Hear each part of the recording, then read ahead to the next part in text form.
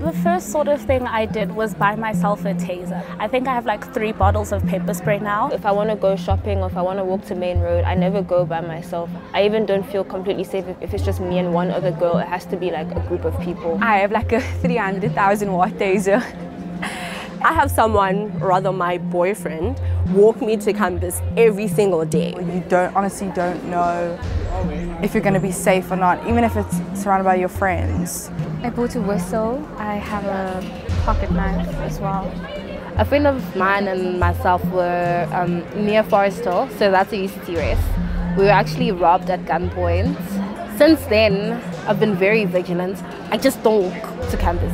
I was actually very centered on doing a lot of things on my own. I found it really difficult to still pursue that with everything that's happening. So now, for example, my boyfriend who I live with, I come with him every morning to the jammy because I don't want to be alone. I can't walk anywhere alone like I used to. Even if it's down the street to get my groceries, I just feel unsafe. My mom got pepper spray for me and I carry that in my handbag, and I also have another one in my car.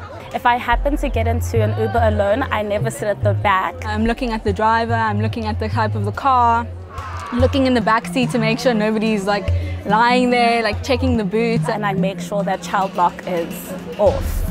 I also have a lot of tracking apps. It starts in the morning when I decide what to wear. For instance, I'll never wear a crop top. Before I leave the house, I kind of do a check. I call it an access check. Assess my clothes, whether what I'm wearing is allowing easy access or not. Like if I'm wearing a dress or shorts, make sure that I'm wearing an extra pair of like tight shorts underneath, because it's just an extra barrier to get through. So it just depends on how I look as to what measures I'm going to take. My identity is queer. When my hair was longer and it was pink, I was sexually harassed way more because I was more feminine. When I had my hair shorter, I mean, I was still sexually harassed, but it was like, oh, I'm still attracted to you, but you kind of look butch. But I'm still well done for being pretty enough. I always look back, like, okay, who's walking behind me? If someone comes at me, how can I run out? Like, how will I fight? I've kind of got escape routes planned. On the way home, I actually plan like how I would go about defending myself if anyone did try anything. Every single Uber trip I get into, I share with my mother and my sister, some of my friends as well. I've got tracking apps. I really do avoid going out by myself, even during the day. And at nights, I'd rather just stay indoors.